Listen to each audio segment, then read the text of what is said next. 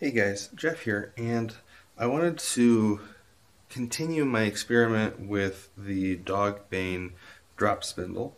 So, in my last video about this, I talked about how I carded up the fibers to get some nice soft yarn.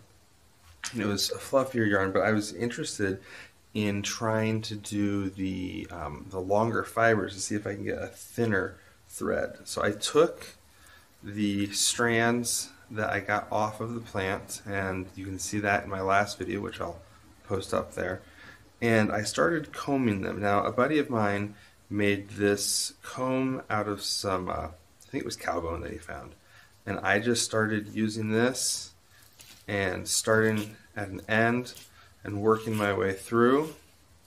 You can already see starting to fluff up there, and all of these fibers that come off in the comb, I kept those, set them aside, and I used those in my cards to get some of the other fluffy yarn that I've been making.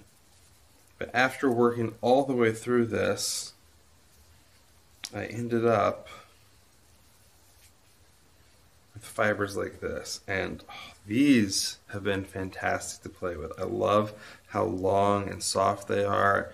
When I show them to people, they can't believe that this comes from a wild plant to become this soft. Now, these fibers are what I've been using with my homemade Turkish drop spindle. I've noticed I can definitely get a, well, that came right apart. I can definitely get a thinner yarn, but it's not sticking together well. I did try for a little bit spinning wet. Admittedly, I was trying to spin wet, just kind of licking my fingers and doing it, but the dogbane is very unpleasant. A very bitter flavor to it.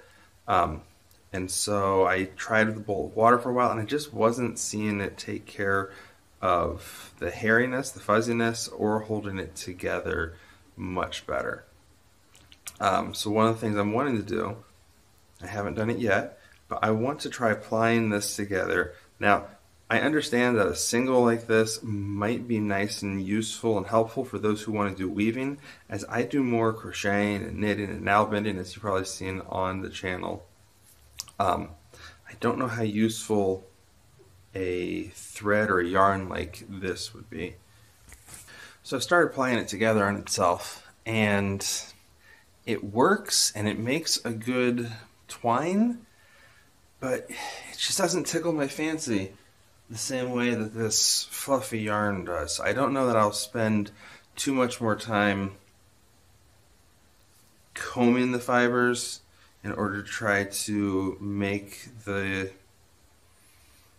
denser yarn. I will finish plying this one up just so I have it in my stash to remind me, because I love these long fibers and how soft it gets, but I don't know if I really want to try spinning that again.